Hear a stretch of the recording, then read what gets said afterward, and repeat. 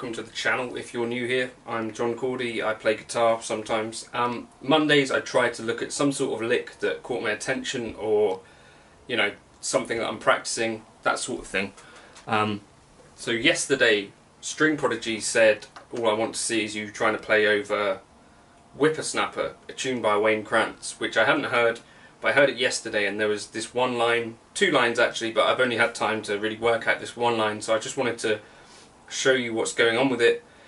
This tune, if you haven't listened to it, is kind of brutal.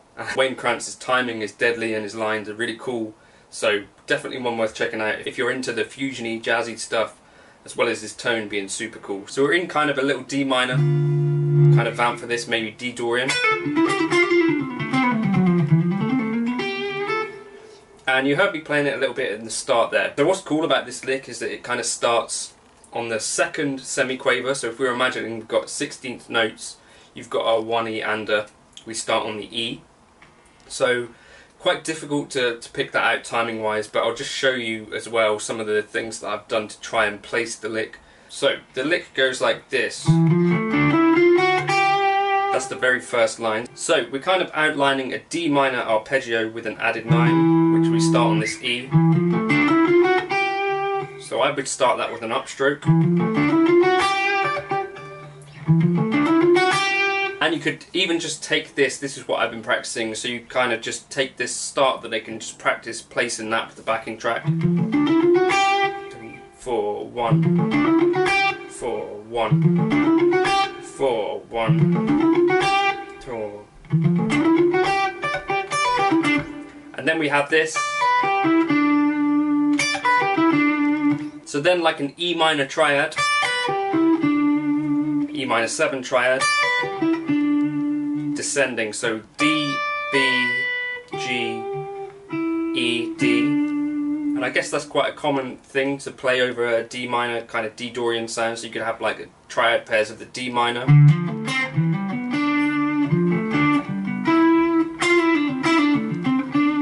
Try that out, I guess. So a D minor, E minor triad pair in a D Dorian context works really nicely.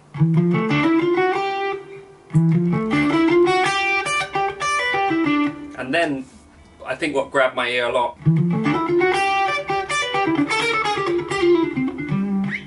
that's basically how the line ends.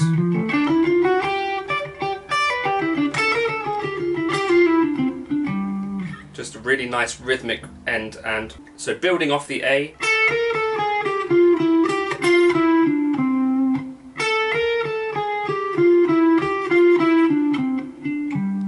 Something like that.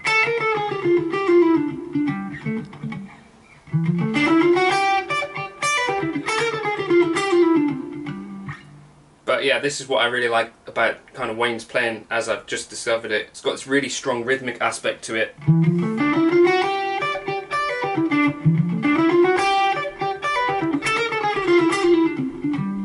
Just a really cool line, so with a bit more gain.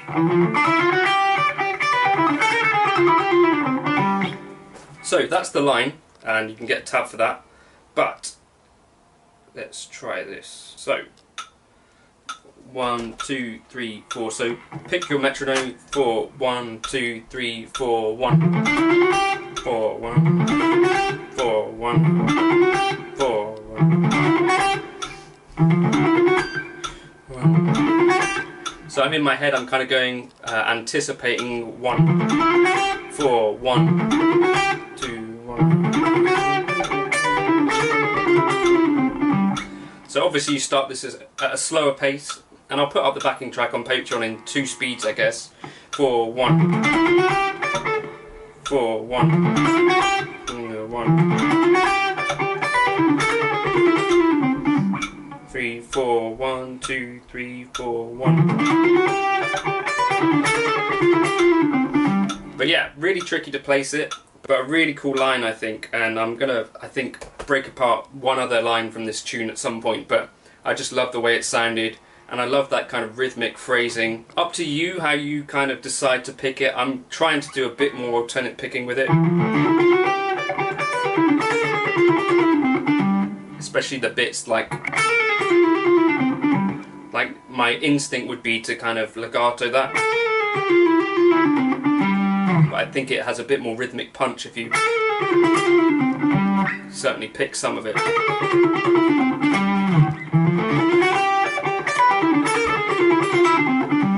But yeah, that's the line. So just one more time slowly. So ascending up through a D minor kind of 9 arpeggio, chromatic up to the G,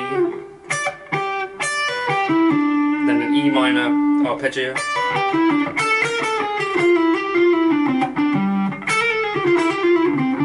and then that little chromaticism at the end.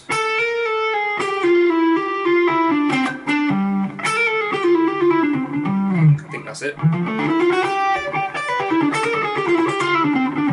To me, it also reminds me a bit of Josh Redman, sax player. But anyway, that's just what I've picked out this morning that I really like the sound of. I'll put the backing track up for you so you can have a go at it.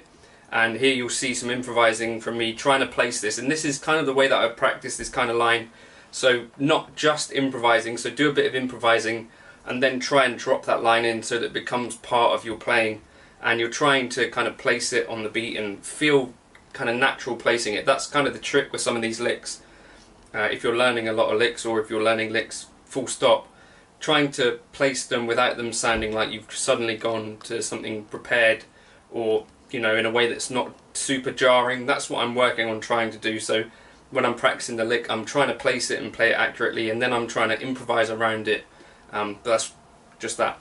If you wanted to get the tab and the backing track, you could join up on Patreon, but only do that tomorrow. Don't do it today because you get charged tomorrow anyway, so just wait a few hours. If you got anything useful out of this, there's a buy me a coffee link just in case you wanted to, but don't feel obliged to do that.